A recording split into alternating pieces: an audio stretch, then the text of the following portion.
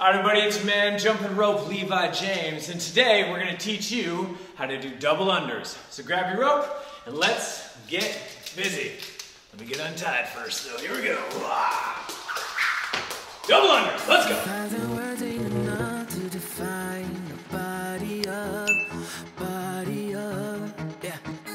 The first step to getting your double unders is to get used to the power jump, which is pushing down a little bit harder off the toes without pulling the heels up behind you.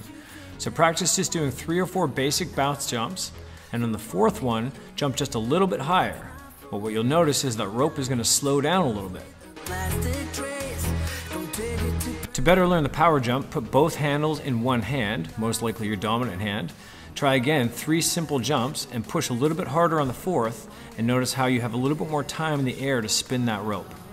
From the side, you can see that you want to keep your body a bit more straight without pulling the knees up in front of you or the heels up behind you. Just push the toes down and keep them pointed as you're in the air.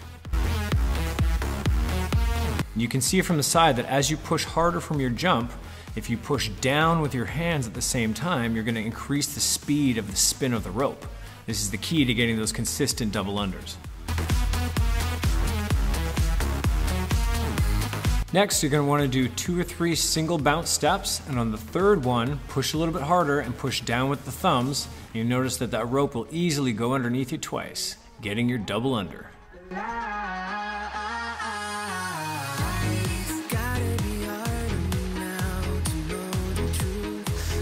Alright guys, so you can see the double under. Yes, it is definitely difficult, but it is not impossible. Keep practicing those 3 simple steps and you'll get your double unders in sequential order in no time flat. Till then guys, like, comment below, and subscribe to the channel for more awesome jump rope videos, tutorials, and skill development videos. Till next time guys, stay fit and stay stronger every day.